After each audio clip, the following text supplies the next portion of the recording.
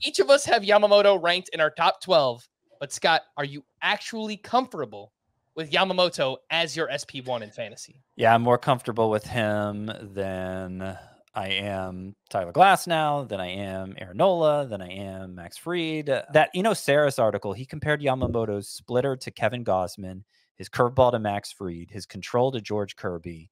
It was like the superlatives in each of those categories, what Yamamoto was being compared to. We have Stuff Plus data from the World Baseball Classic. Yamamoto, I believe, was the second best. Unlike Kodai Senga coming over from Japan last year, Yamamoto doesn't have an injury history. 6-man rotations over there, so it's a little different, and he'll have to adjust to that. But it's not like he has an injury history to worry about either. I'm buying into Yamamoto as hard as I ever have bought into somebody who's come over from another country to pitch in the majors.